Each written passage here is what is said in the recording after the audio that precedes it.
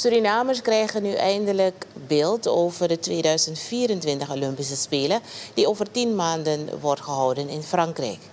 Dit gebeurt via de 2024 Olympische Spelen expositie, welke vanaf 26 september te zien is aan de schutting van de synagoge ATV-Networks aan de Keizerstraat. De expositie is georganiseerd door de Franse ambassade in Suriname in samenwerking met het Surinaams Olympisch Comité en de Alliance Française Suriname. Ambassadeur Nicolas de la Coste zegt dat de expositie tot nu toe goed is aangeslagen bij de gemeenschap. The idea came out to reach to a larger public, to have an exhibition on the streets of Paramaribo so that a lot of people would get acquainted with these Olympic Games, which will take place in 1 year in Paris. Yes, we see many people coming with their kids and making selfies with the pictures. You know, it's like you were in Paris, but you are not in Paris.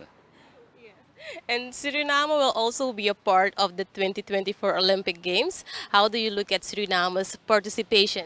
Well, I want Suriname to send the best team, the biggest team, the strongest team to Paris, be it the Olympic or the Paralympic Games. And we wish all the best, of course, to the Surinamese athletes. Volgens de Lacoste is voor de synagoge gekozen omdat de organisatoren een plek wilden die symbool staat voor eenheid.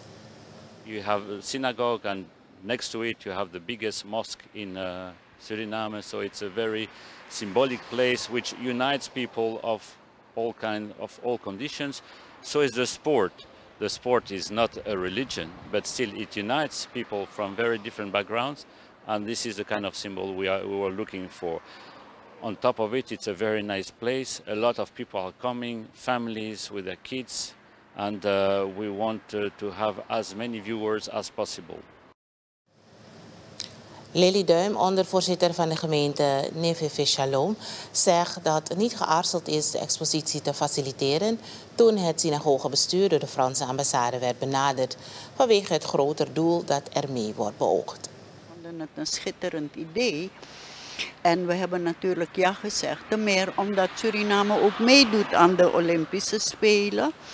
En sport bindt, sport maakt ons blij, sport brengt ons bij elkaar. En ik vind dat Suriname dat heel erg hard nodig heeft. De Franse ambassade zal om de 2 maanden in aanloop naar de 2024 Olympische Spelen samen met het Surinaams Olympisch Comité een ander event organiseren om het idee van Olympische Spelen en sport te promoten. Wat de volgende activiteit is, blijft volgens de Franse ambassadeur nog een verrassing.